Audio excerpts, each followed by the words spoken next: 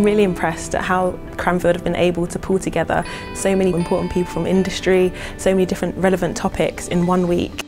From the full-time students who are a little bit younger than us, but they're from great academic background, to part-time students who are in industry like myself, combined with short course people from consultancies. So there's a really good mix and a good exchange of information and ideas, which is really invaluable. I've also been able to take things I've learned here and incorporate it already into projects that I'm working on. What's particularly important for me is to link the aviation industry to spatial requirements and urban planning strategies. Because so far we seem to see airports as isolated entities surrounded by a fence and connected by a transport corridor. But what they really are is the gates to cities and regions.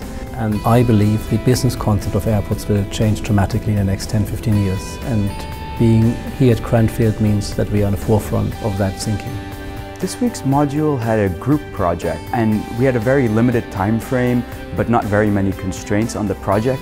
So we had to find this balance between doing these great novel ideas, but at the same time, we also had to be a little bit realistic about it. Because in the real world, you have to look at the feasibility of something.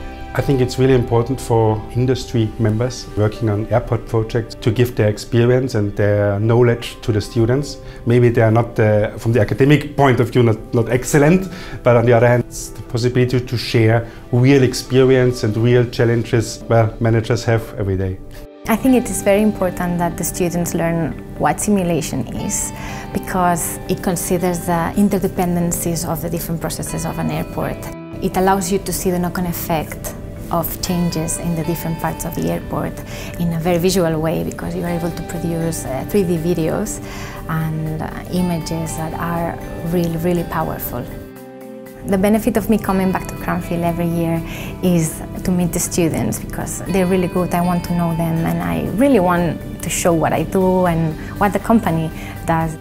I think the student presentations were very good, and I was very impressed by the quality of the thinking they've applied. There are probably 3 things that we could get out of us talking to you here at Cranfield.